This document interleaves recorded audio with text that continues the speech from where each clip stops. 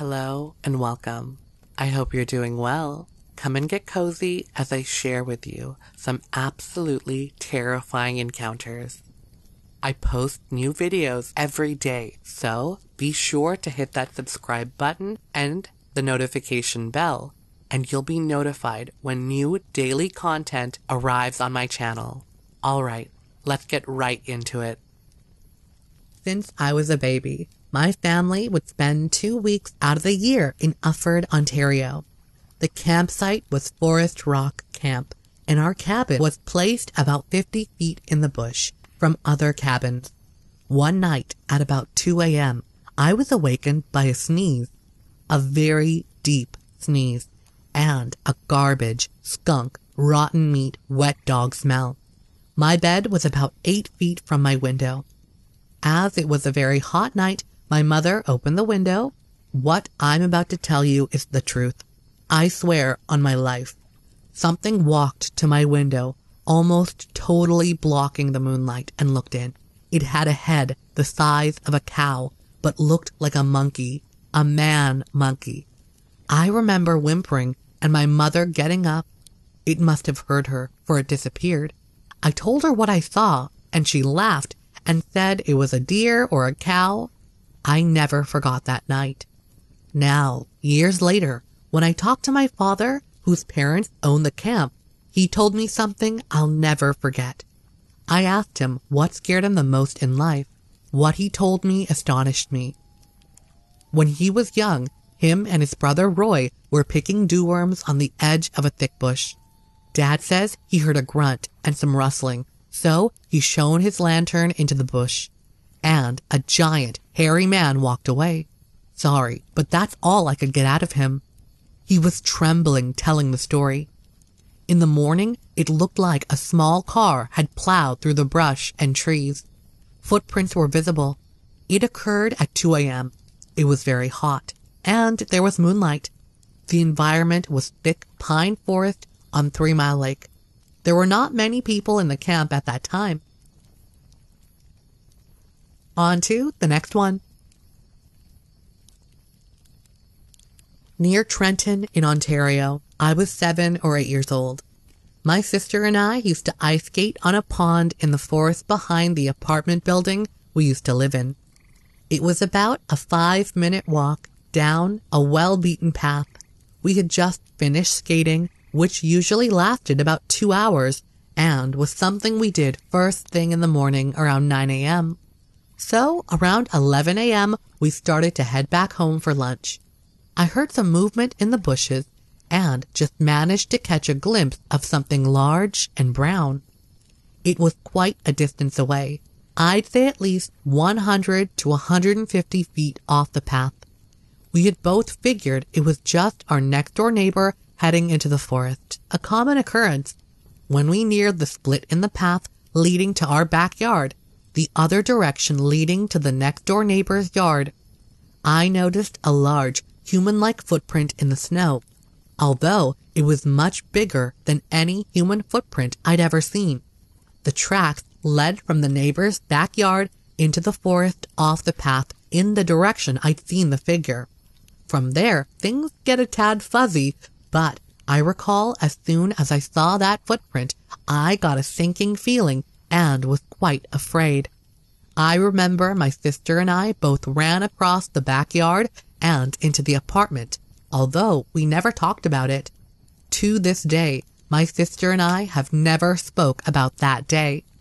The only other person I know that was there was my sister. As stated before, she and I were just returning from ice skating. It was mid-morning, approximately 11 a.m. The snow was wet, like it had just rained, although I can't remember if it did or not. The sky was gray and clouded. The land where the figure was spotted was mainly deciduous forest. A frozen pond was located approximately 50 feet to the west, a creek approximately 200 feet to the east. The terrain itself was fairly rocky, yet fairly flat. On to the next one. I had a terrible encounter in Texas many years back. I was new to the area but was looking to make friends, and I made some with a few of the locals at the nearby town. They invited me to go fishing with them one afternoon at what they said was a prime location. Well, fishing was something I was always more than a little good at, if I do say so myself. I got my supplies and my equipment together and went to meet them where they said to. The day was nice, bright and clear too. They were right about how good the location was for fishing. I caught all the fish I wanted to. By the time it started getting late, I decided it was a fine time for me to call it a day. So did the others. We were back at our trucks, and the others already started driving home, with me as the only one left at the site, still in the process of getting ready to leave. It's because I took too long getting everything back on the truck that I was still outside my truck when the last of them drove off. But I also stayed longer for a separate reason. The sun was setting, and the view of all the surroundings was a real sight to see. It was the first time I went out there, and it felt so relaxing in that moment. I wasn't really in any kind of rush to hurry up and head on out. Instead, I spent some time there by myself to enjoy it all. When I was good and ready to go, I was about to get into my truck, but that's when I heard something moving around in the nearby woods.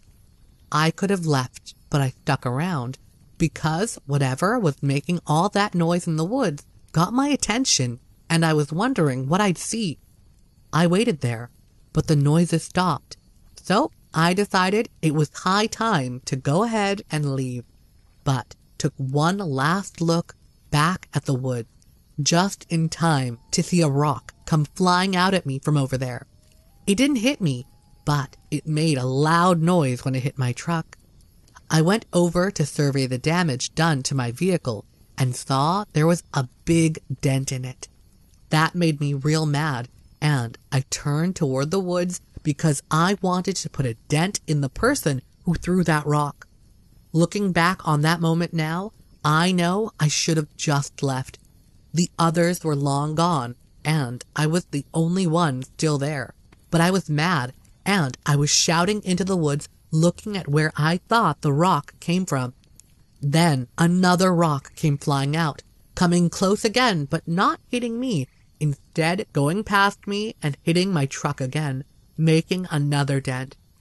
I was so mad after seeing those two dents, I started walking toward the trees, cussing and hollering and calling the person a coward, among other much stronger terms and choice words that I used, but that don't bear repeating, because someone was hiding in the dark like that and throwing rocks at me.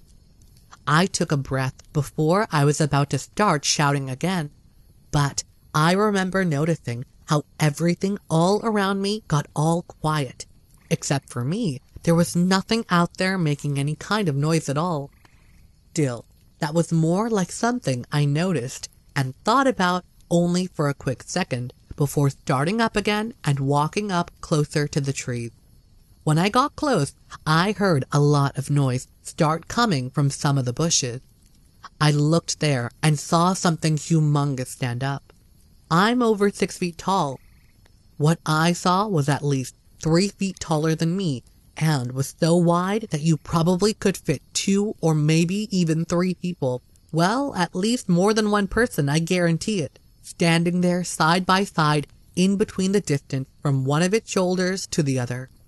When I saw that, I had no earthly idea anymore as to what I was up against.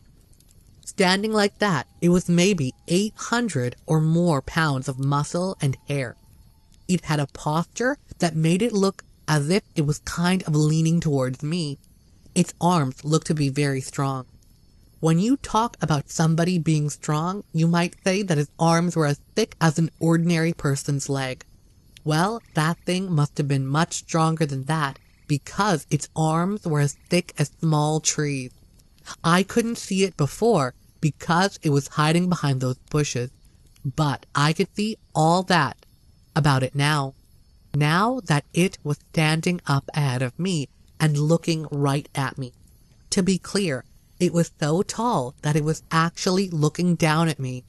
It started swaying or shifting left and right, and I thought I could hear it breathing. The breathing sounded to me like it was inhaling and exhaling very fast and making all these harsh, gruff breathing noises. Everything about that situation had changed for me. It was one thing when I thought it was somebody out throwing rocks at me. I figured at least I'd have a chance against a person. But I didn't think I could go toe to toe with that humongous thing I was now looking at. Even though it was getting darker out, I could see enough of it that I knew I didn't want to get any closer. Also, I got the feeling that it was very agitated and didn't like me being as close as I was. I felt that there was some kind of a warning being given. Something like that kind of warning an animal gives you when it feels you're getting too close to it, and it wants you to back off fast. At that moment, I couldn't back off all that fast because I was standing there in shock at what I was seeing. My standing there like that and staying where I was probably agitated it some more though. It started making the breathing noises even faster, and I came to my senses enough to start backing away to my truck. When I got back far enough, it looked like it stopped swaying, and it didn't keep moving the way it was before. I couldn't hear it making any more breathing noises from where I backed away to. What I was looking at didn't move, but I heard loud noises start coming from nearby that sounded like a bunch of heavy branches or small trees being snapped in half. That made me think there was at least more than one of them out there. Without thinking twice about it, I turned around and ran back to my truck the fastest I possibly could. I got into the driver's seat and looked back in time to see that it followed me, but it didn't run straight at me. It ran to the back and grabbed the truck before I could understand what was going on. Its going and grabbing the truck wasn't something I expected.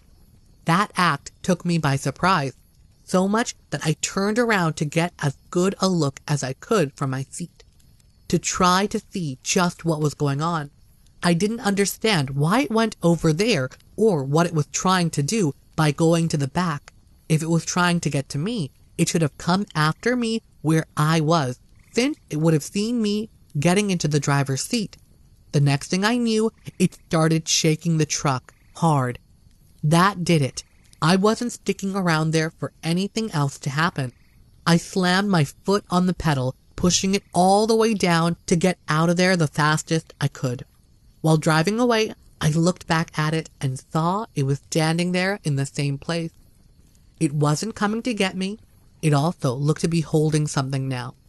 Because I was looking at it and not where I was going, I ended up driving right off the path. I would have to stop, back up, and look at where I was going in order to write that. I looked behind me to start backing up and also to see where it was and what it was doing.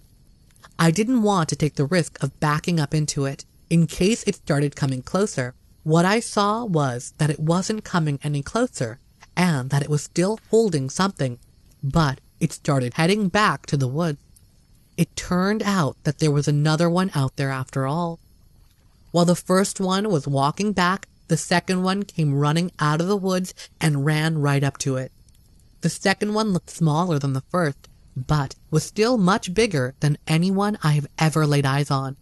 It looked like it tried to get at whatever the first one was holding, but the first one wouldn't let it, and the second one backed off a little.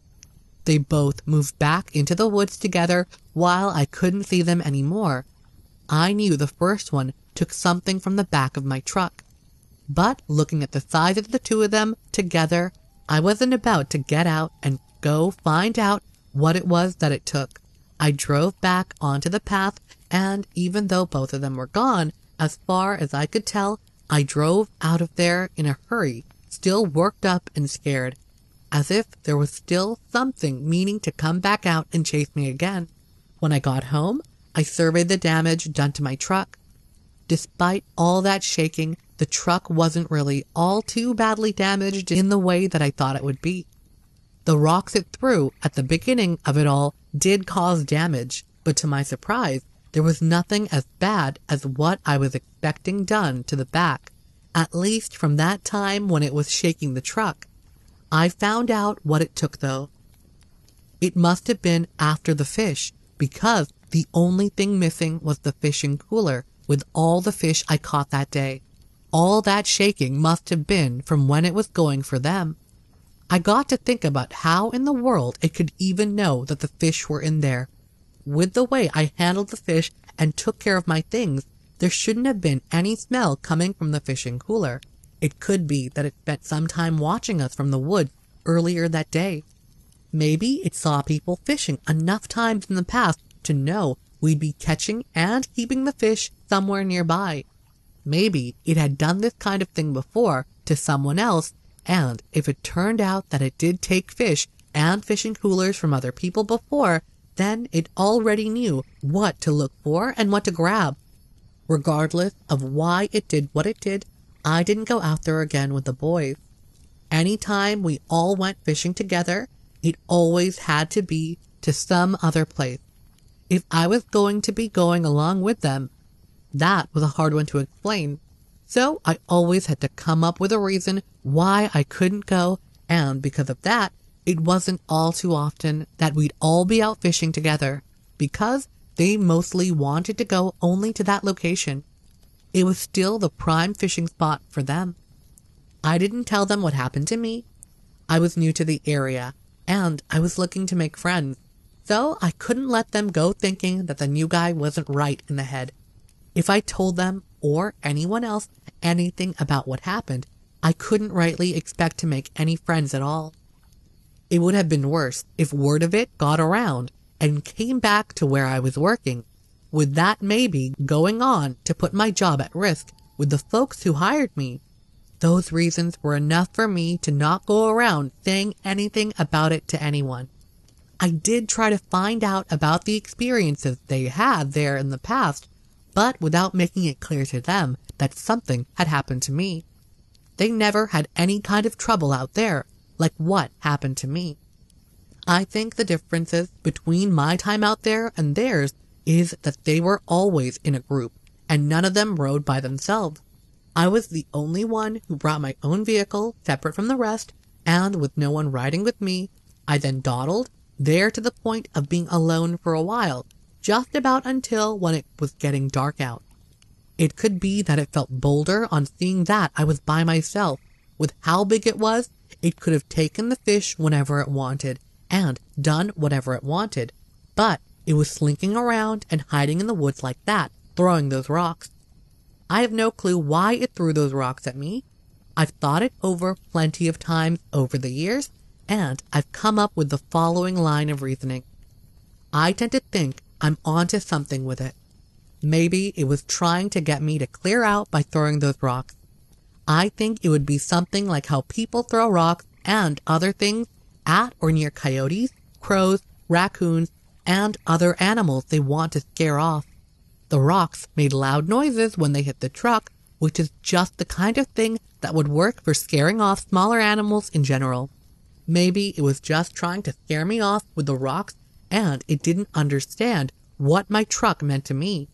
Maybe, in addition to that, it was after the fish all along, and thought I'd run away and leave the fish there, so it could take them without all that much effort, and without my ever seeing it.